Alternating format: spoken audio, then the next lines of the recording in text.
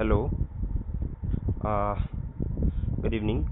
Welcome to .programming.blogspot.com. Today I will show you uh, style sheet. This is the first tutorial in CSS3, HTML5 and Bootstrap. This is style 3. In this module, we will learn inline style sheet, internal embedded style sheet, external style sheet. There are the three types of the style sheet. So first we talk about the inline style sheet. Style inside tag. I mean to say, when we apply style inside the tag, like the division, we have a non-cementing tag, but apply the style here. Style background color is gray.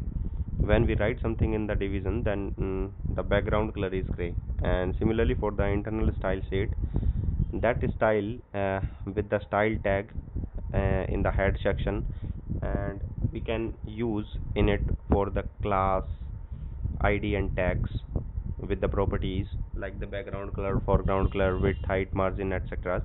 Similarly for the external style sheet, outside the page, that style sheet contain a new page. uh, uh, I mean to say, your HTML page and the CSS page is separated. So outside the web page, a new file with the CSS extension. CSS stands for cascading style sheet. Okay. Similarly for the internal style sheet. Now come to the Visual Studio and learn one by one. Okay.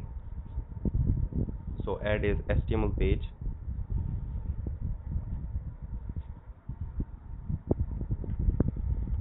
What do you mean by the inline style sheet? I mean to say a style within the tag.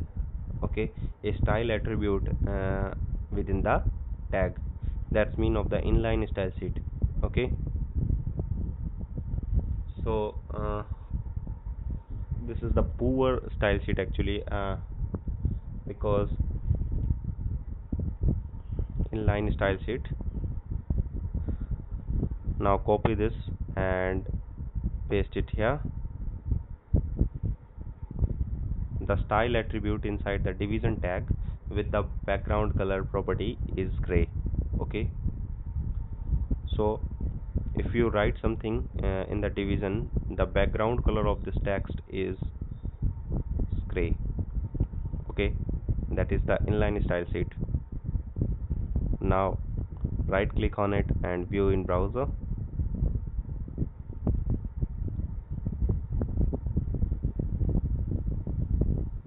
Yeah, the background color is gray. Okay, now if you set another, then use semicolon, like color colon white. Save this and refresh it. Yeah, color is white. This is the inline style sheet. If you make some changes in inline by using the semicolon and add the properties, height is 100 pixel. Yeah, height is 100 pixel. Okay, width is also 100 pixel or other exceed 100 pixel, that is a square. Yeah, so this is the complete example of the inline style sheet. Remember again, a style within the tag known as inline style sheet. Okay, now come to the internal style sheet. Second page, internal style sheet. A style uh, within the page, or you can say the style tag within the head section, and in which we can use three properties, three concepts, or you can say three CSS components, like the class, tag, and ID. So I have a example of the class, that is dot prefer. Before the name of the class you can use dot, and the class name is user defined. Okay, so background color is green, width is 200 pixel, height is 200 pixel. Okay, This is the example of the class and how to use this class uh, for the divisions and any other component or elements of the HTML. Similarly, this copy this in the ID section. Background color is orange, width is 300, height is also 300.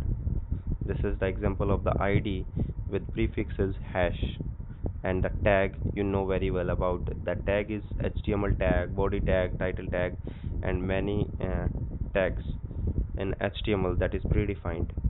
And HTML5 there are various tags for the semantic purpose. Okay, this is the and how to use this. So take a this is the inline style sheet example that is covered in previous frames, or you can say few seconds before few seconds. Now and inline style sheet. Now come to the internal style sheet and how to use this. So I have a division and I want to use the class, so enter the class without any dot. The name of the class is class1 and write something here, example of internal style sheet.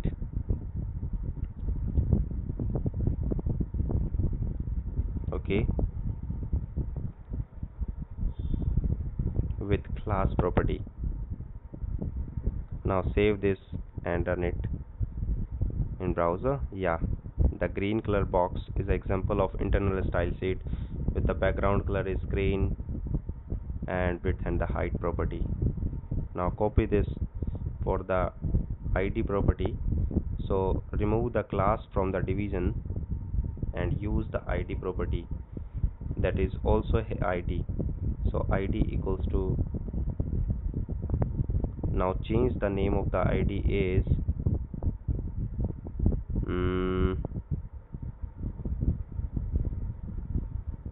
div1. Okay, this is the, you can change name of the class and the ID of the name, or you can say name of the ID. So division1 applied here and refresh it again. Yeah, this is the example of the ID. And the last one is the tag.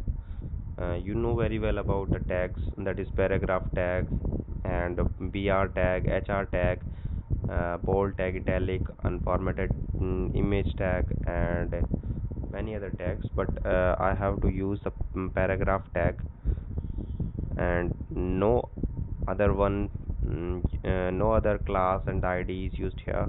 So simple, inside the p tag right here paragraph tag defined in HTML, and in which we have a properties that is their background color is gray and width and height is 100 pixels. Okay, so this is the example of the internal style sheet.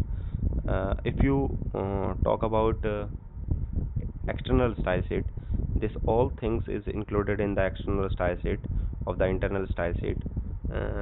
I mean to say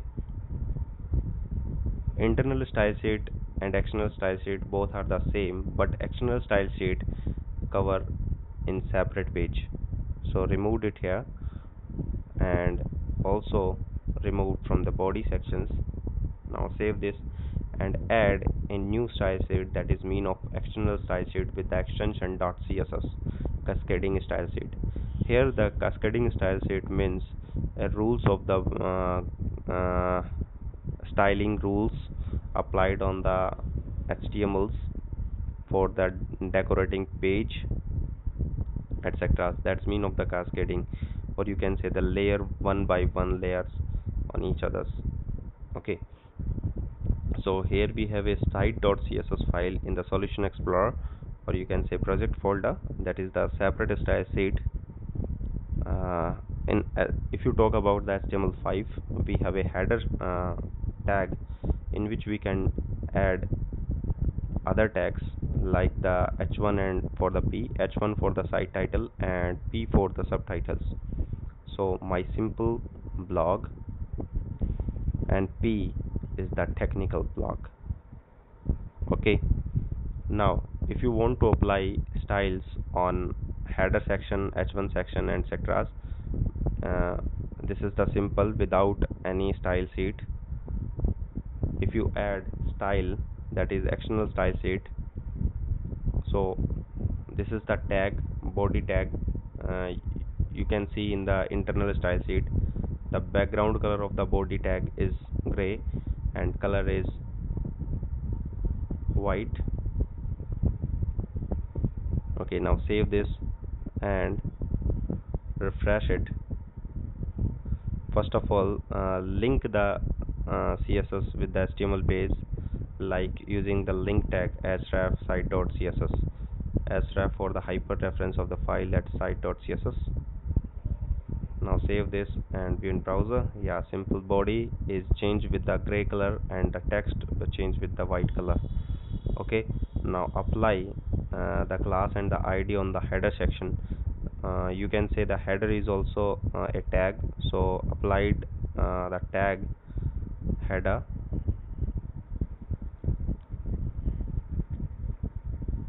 mm, what you can take any properties inside the header section or any other selectors, that is id, class and tags. So color is black. Save this. In the paragraph tag, this is the paragraph tag technical blog. Refresh it. Yeah, so thank you very much for watching this video tutorials. Please keep watching my all other video tutorials which is uploaded later. So thank you very much again.